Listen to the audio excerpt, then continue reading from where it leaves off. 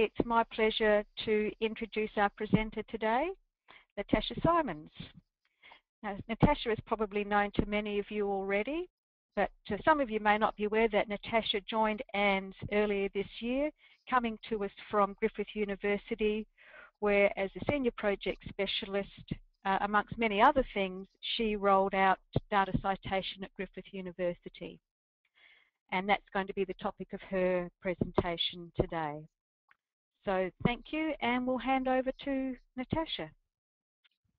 Okay, so at Griffith University, we've been supporting data citation for quite some time now. We were the first institution to mint DOIs for our research data sets using the ANZ Cite My Data service. And we went on to put a Cite My Data element into the Research Hub, which is our premier discovery service for all things Griffith Research. We also ran a project to engage with our researchers and our academic liaison librarians about data citation practices. So in this talk today, I'm going to share our journey with you, the warts and all, and I'm going to talk about what a data citation looks like, the minting of DOIs using the ANZ Cite My Data service, developing guidelines for minting and managing DOIs, some engagement strategies around data citation, and the lessons that we've learnt on our journey. And there'll be time for questions at the end. So a little bit about Griffith to start with so that you can contextualise it. So Griffith is a medium-sized university that's situated in southeast Queensland. We have 5 campuses that are spread out from Brisbane to the Gold Coast. And we've got around 43,000 students for 4,300 staff, and you can see from the list of schools and departments that we have basically 4 academic groups, and they're quite diverse. So from arts through to business, health, and then science, environment, engineering, and technology.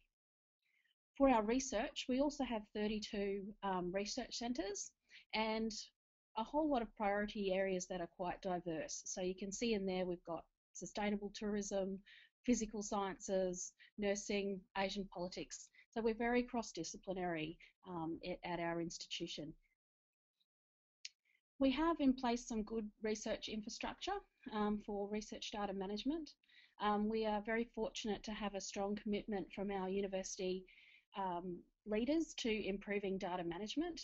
And we also have had, as a result of that, some staff resources that have been allocated to important things to do with research data management at an operational level, but also at a contract project level.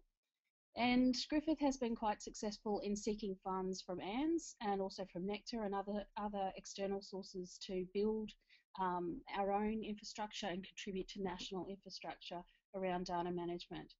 And we have had that strong emphasis on also seeking internal funds.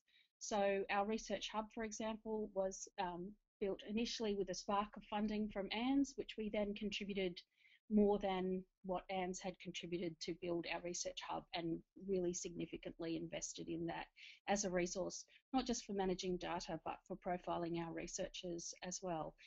And we have policy frameworks and service models for data management under discussion as well. So what does a data citation look like? Well, this is our research hub, which probably a lot of you have already seen because we have talked a lot about it. So the research hub is built on Vivo, open source software, and it was built in-house at Griffith. And it's our researcher profile system that gives profile page for researchers, but also connects everything. So it connects a researcher to their publications, their data collections, their grants, and so forth, and has landing pages for those things within it. So this is a profile page for Associate Professor Rodney Stewart, and you'll see a number of tabs underneath his photograph. There's overview, publications, projects, and I've got it defaulted in the screen on the collections tab. So you can see that he is the owner of a number of data sets to do with Southeast Queensland domestic water usage. So there, if you click on those, one of those, you open up the collection in the Research Hub, and that is because we've worked on a gold standard project that was funded by ANZ at Griffith. We have some nice metadata for this particular record to describe this data collection.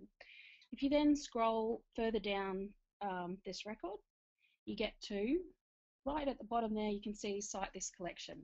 So that's what the data citation looks like. It's got the creator names and the date that the data set was published, the data set title, and the producer of the data set.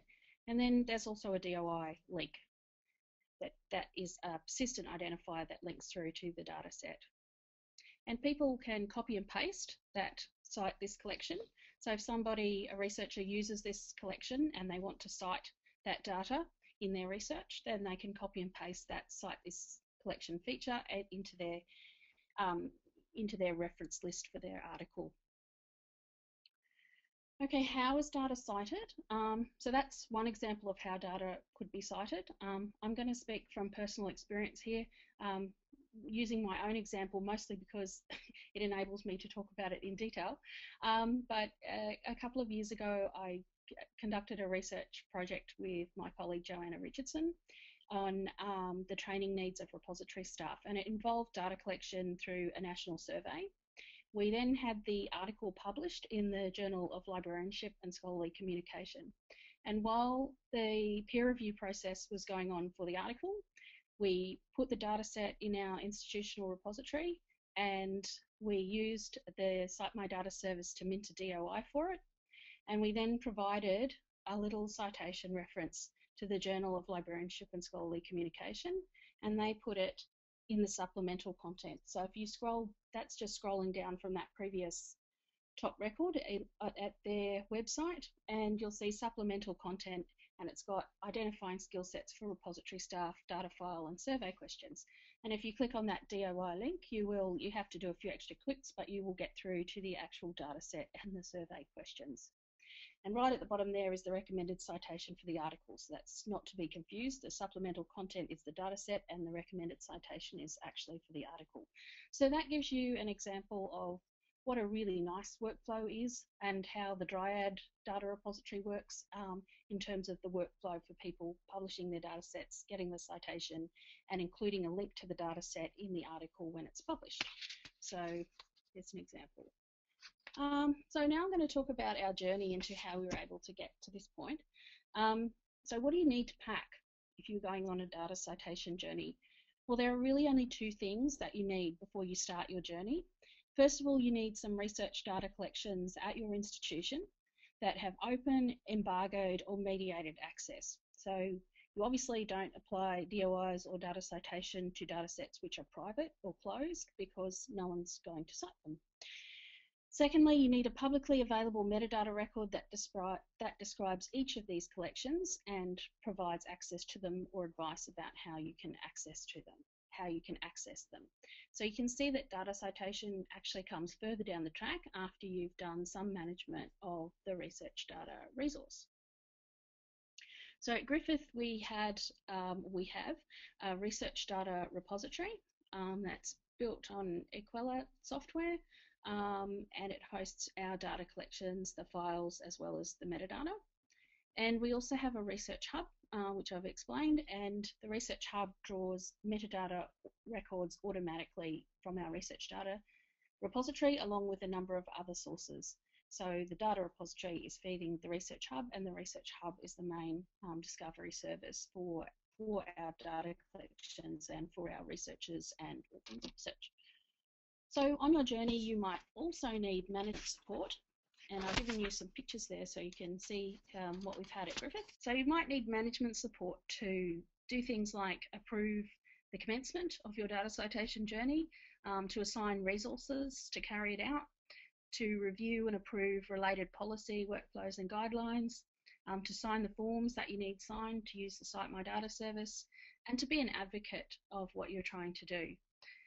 You will probably also need technical support because you need to develop a technical script to mint DOIs, but don't be scared off by that because it's not very complex, and we've made ours available for reuse if anyone wants to use that. And you need technical support to mint and manage the DOIs over time as well, and to create the citation element display in your discovery service. So just to give you a bit of a picture that these when and why DOI, that it didn't actually happen overnight for us. We've actually been doing this for a while, as I mentioned. So in August 2011, we started thinking about persistent identifiers, and I wrote a PIDS is persistent identifier, so PIDS for data options paper, which recommended that we adopt DOIs. And then in August, at the same time, ANZ launched the Cite My Data Service pilot. And we were able to get agreement from our management to actually go ahead with joining the pilot and becoming guinea pigs. And then September to December, we started developing our machine-to-machine scripts and started minting DOIs for our collections. I can't remember exactly what month it was, but around May of 2012, we put a Cite This collection feature into the Griffith Research Hub. And October, we commenced a data citation project. And by that, I mean this was our outreach project to go out and talk about data citation to our researchers and to trial some data citation products like the Thomson Reuters Data Citation Index. And then in 2013, that project concluded in May, and in September we produced our own DOI guidelines, which we've also made available, and I'm going to talk about them a bit later. And we developed a roadmap for where we want to go with our research data management and also with our DOIs and data citation. So when we first looked at DOIs, we weren't actually thinking data citation right at the start. We were thinking we needed a persistent identifier, and we needed that to fill gaps in persistent identifiers for scholarly works. So we had long and incomprehensible URLs for metadata in our data repository, and they're still there if you want to take a look. They're pretty ugly, and we needed a persistent identifier that would be short and easy to read, and that would signal long-term management for our research data collections. We also needed a persistent identifier that would contribute to the semantic vision for data in the Research Hub.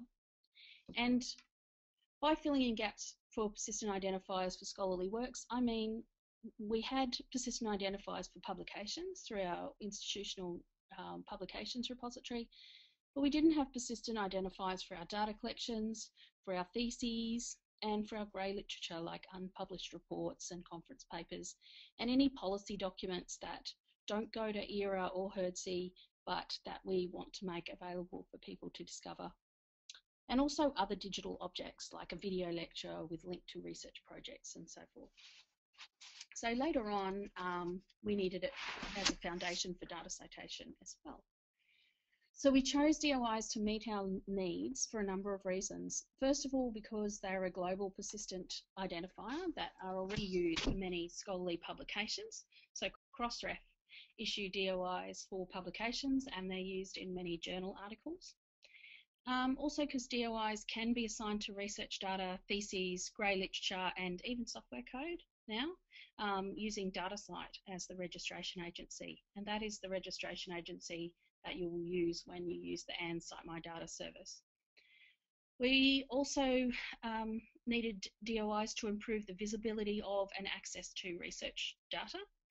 And it gave us a responsibility for managing persistent access to our data collections. So when you mint DOIs, you are also making a commitment to maintain access to at least the metadata page of your data collections. And if that page changes, like you get a new repository software and it gets a new web page for your data, well, you need to update the DOI with that URL.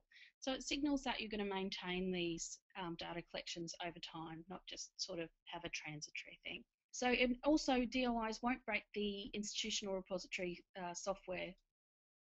DOIs won't break when institutional repository software is re-indexed. Sorry about that, because handles sometimes do if you re-index software in your repository, and DOIs won't break. And later we needed DOIs because they facilitate data citation. They greatly assist in tracking the impact of data sets through the collection of metrics and alt metrics which use the DOI. So the ANZ Cite My Data service provided a partnership with an international DOI registration agency, which is DataCite. They provided minting DOI for metadata records about open, mediated or embargoed research data, theses, grey literature and software. We haven't done the software part yet, but I know the CSIRO have just begun to do that, which is great. It's a machine-to-machine workflow, and there's an easily achieved small amount of metadata that is required to mint a DOI. You can also trial it in a safe test environment. There's a lot of high-level documentation provided, and there's a lot of information about data citation on the ANZ website, and also it's free. So this is why, some of the reasons why we decided to become the first guinea pigs for Cite My Data service. How does it work? This is to give you an idea of the workflows. So you sign an agreement to use the Cite My Data service. ANZ give you an institutional ID. You prepare your machine-to-machine script, and in your script you're going to include the required metadata for minting each DOI, which you will already have because you've got metadata for your data set. So it's very easy. The metadata is dataset title, creator, publisher, publication year, and identifier. And the identifier is actually the landing page for the metadata of your data set, so a URL or a URI. You execute the script against the Cite My Data service, and the Cite My Data service returns the DOIs. And you can store the DOIs in your own system and use that to create a citation element, which you can display in your discovery service.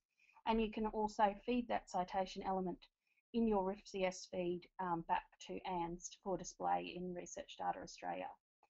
So as an example of our scripts, we've got a Python script that you are most welcome to use. It's available on GitHub, and the link is there if you'd like to read it. So we minted DOIs, but it actually raised a whole lot of questions. So it was the actually machine-to-machine technical part was quite easy, but there are a number of questions that arose, like what's the criteria for assigning a DOI to a research collection? At what level of granularity should a DOI be applied? Is it just for collection level items, or is it for items within a collection, like a collection of film and then you have a DOI for each film within the collection, or what? Also, should the DOI link to the landing page for the actual data, or should it link to a metadata page? Which landing page? For us, was it the Research Hub? Was it the Research Data Repository? And what if the data's changed or updated, like a new wave of data is added or a spelling mistake is made and then corrected? Should a new DOI be issued? Should researchers be able to mint the DOI, or should we mint it for them? And how are DOIs assigned if the research data is the result of a collaboration between various institutions who can all do DOI minting? If a Griffith University researcher collaborates with someone from the University of Sydney, who gets the data set, who mints the DOI? Because theoretically there should be one DOI for the data collection. And what happens to the DOIs we've minted if ANZ closes shop? And finally, can you cite data without a DOI? So I wrote these questions up in an article called Implementing DOIs for Research Data in DLib, and that's freely available if anyone wants to read it. We've actually learnt a lot since that time, and we've answered most of those questions satisfactorily, although the one about collaboration I think is still quite difficult. And I think TERN, Terrestrial Ecosystems Research Network, has actually got the best experience in that particular area, and we haven't had that actual question arise just yet. But to answer a couple of those questions, so we decided the DOI does need to link to a metadata page, and for us that metadata page is our discovery service, the Research Hub. If the data is changed with a new wave of data, yes, you should actually create a new DOI. Can you cite data without a DOI? Yes, you can, but it's certainly beneficial to have one, and I'll talk about why later. I've already mentioned a few reasons. And what happens to the DOIs we've minted if ANZ closes shop? Well, of course, they are still maintained because DataCite is the registration agency used, and that's international, and that's not going to close shop anytime soon. So the questions and answers that we found, we wrote up in our Digital Object Identifiers Introduction and Management Guide, and I've put a link there if you'd like to read them or adapt them yourself. Also, ANZ helped us answer some of those questions because there was a very good community of practice around DOIs and data citation that ANZ facilitated. And it wasn't just Griffith asking questions, there were other institutions coming up with the same sort of sticky questions, and we had quite a lot of events, workshops, and online discussions about this, and the ANZ DOI FAQs have answered a lot of those questions. And we also documented our experiences of minting DOIs in the Gold Standard blog, which is now closed because that project is closed, but the blog's still there if anyone wants to read some of the painful experiences, but the good ones that we had too along that particular journey. So once we'd done the DOIs, we put the Cite This Collection feature in the Research Hub, and we fed it through to Research Data Australia. So in this particular record, it's the same collection as the previous page, and you can see how to cite this collection there in the Research Data Australia service. So just some discovery services that are useful on your data citation journey to know about. So Thomson Reuters has launched a data citation index, and ANZ is negotiating for Research Data Australia data sets to go in the data citation index for discovery. And that also you can link from ANZ, you can actually log into your ORCID ID and link your Research Data Australia data set in your ORCID profile. And on the top right there, you'll see there's a video about how you can do that. It's very easy to do. On the bottom right, there's a little snapshot of one of the Griffith records in the DataCite content service. So once you mint the DOI, because it's done through DataCite, you can actually search for that through the DataCite search service. And that has driven a little bit of traffic to the Research Hub too, which was unexpected and we're quite pleased about. So it's just more ways to expose your data, I suppose. And also I put the altmetric badge there because DOIs are really important in being able to collect metrics and citation metrics for your research data sets. So to talk briefly about our engagement experiences. So after we'd done that, we went on this project to talk to our researchers about data citation, or a select number of researchers really, it's a trial. So we established a blog for this particular project, which again has now closed because the project is closed, but the blog's open if you'd like to read some of our experiences there. So we did things like we spoke with our academic liaison librarians about citation practices in different disciplines. And we included data citation as part of some standard consultations with a group in health and an individual in environmental economics. So it's a relatively small portion of Griffith liaison librarians that were involved in this, and also of Griffith researchers. We looked at what kind of workflows we could set up, and we're looking at how to incorporate those workflows into our new research data repository that we're building to replace the current one, so that you get an email when you've lodged a collection saying here's a citation you can use in your article or wherever to cite this data now that you've registered your collection in the research data repository. And we reviewed our existing information and workflows around Griffith policies and procedures, academic style guides, training materials and so forth. And we included data citation in the best practice guidelines for researchers managing research data and primary materials. And I need to acknowledge that the work of my colleague Sam Searle was really critical in this. She led this particular project on the engagement strategies.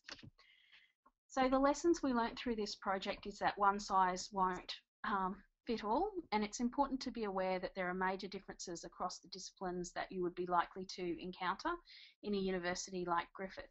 So we've talked a little bit about style guides, which generally don't talk, this is citation style guides, don't generally mention data. But in discussing citation practices with some of our subject librarians, it became obvious that there are many other factors that would make a researcher more or less open to a discussion about how data might contribute to the impact of their research.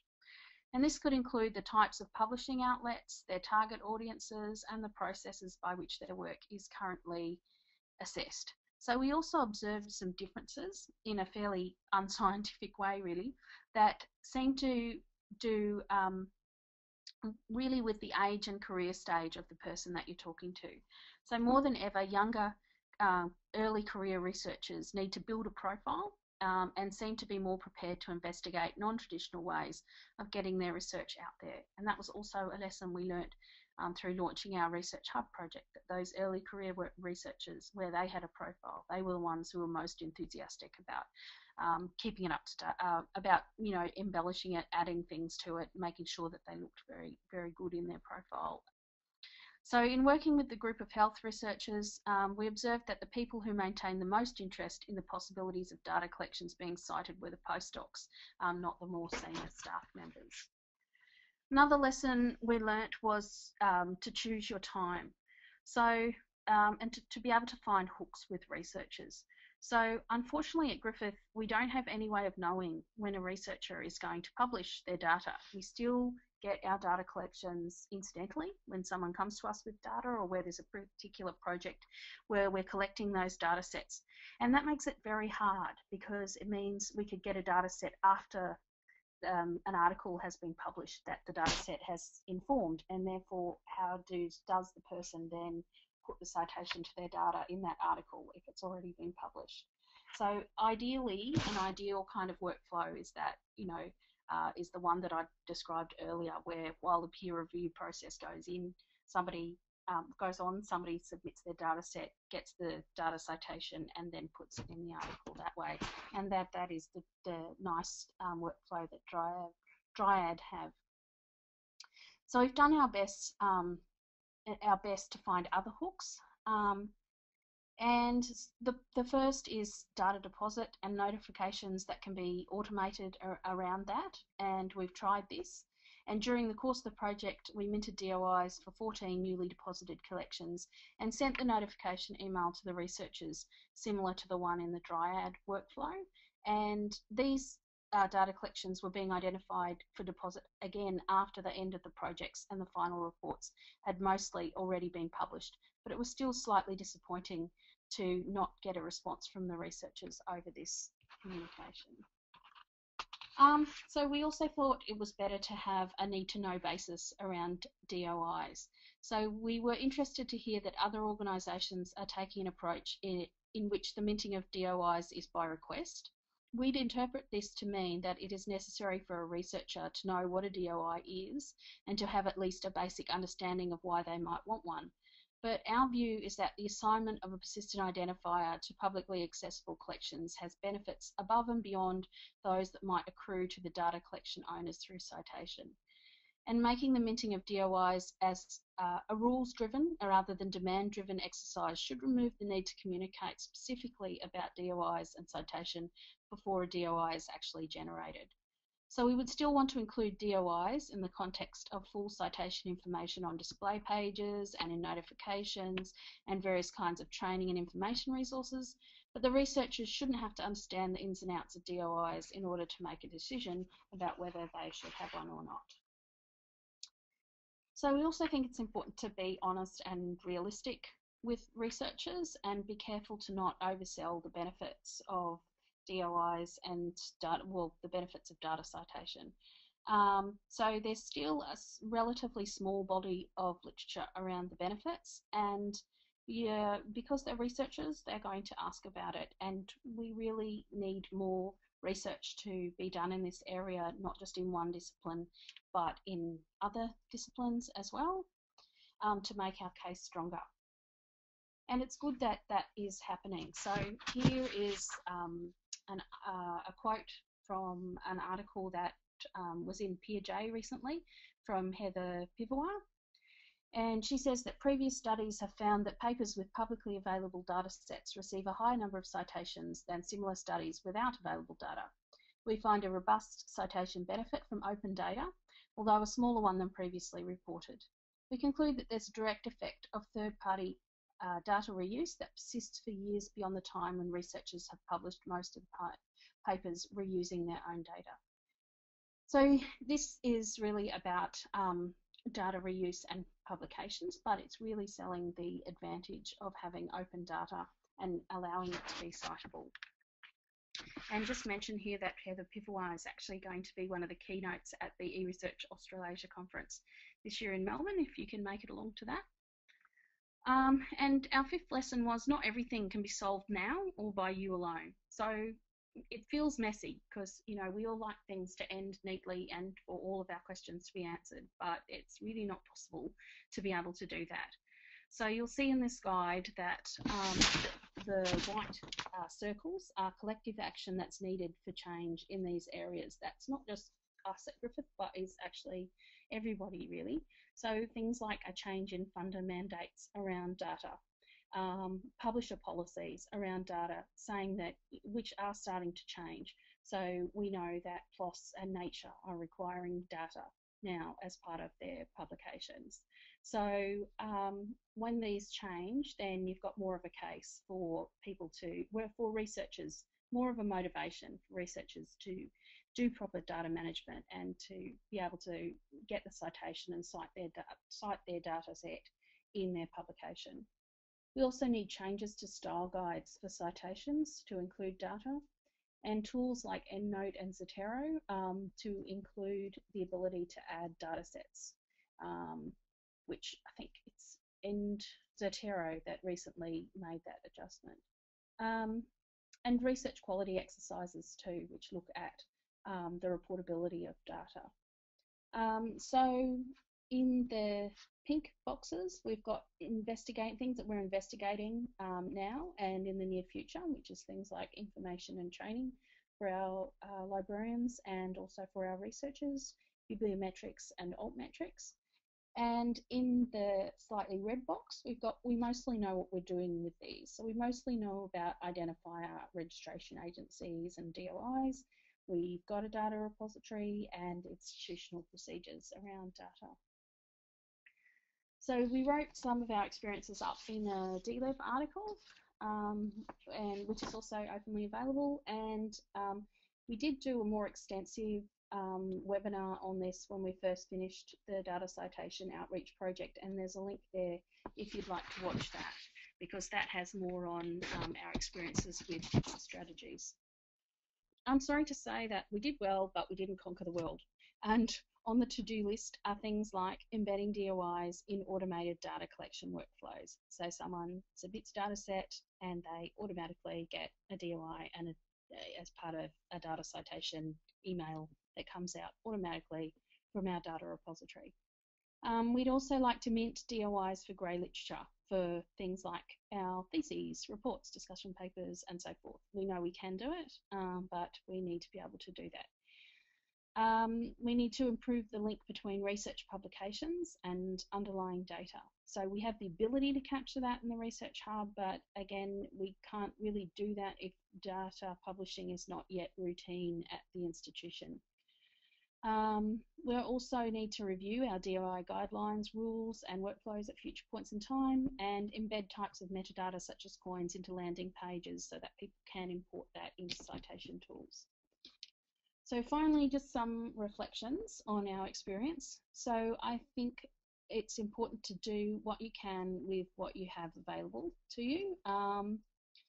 And the technical minting and maintaining of DOIs is relatively easy and something that, you know, if you've got those metadata records and you've got your open, mediated or embargo data collections, then you can mint DOIs and you can start looking at putting the Cite My Data element into your Discovery Service and Research Data Australia. So getting the citation element is as easy as getting the Cite My Data service up. And there's also a lot of materials available now on DOIs that is setting up DOI minting and maintaining. And there's a lot of material on data citation, which is aimed at researchers and research data managers. So you don't need to reinvent the wheel. And I think as guinea pigs, we did actually go through a lot of this and would be really pleased if people can reuse any of the things that we did so that you don't actually have to start right at the beginning. So you could decide, so the ANS is ANS Cite My Data service is machine to machine, but you could set up an administrator interface for minting and maintaining DOIs. So that would be if you want your librarian, for example, to be able to mint a DOI without requesting the script from the without basically liaising with technical support to be able to do that. And Turn have actually done this, and they have made that I believe that they've made that code open source, but you'd have to have an investment into being able to do that, because that front end would run over the top of the machine-to-machine scripts in the background. Basically a humanly readable interface that a librarian or research data manager could use to maintain the DOIs. Also, establishing workflows for DOIs and data citation is not easy if you don't know when your researchers are going to publish their data and if data publication is not routine. I've talked about that in a bit more detail. And data citation is not yet common practice, but there is a large international community supporting data citation, both as a principle and to encourage practice in this area.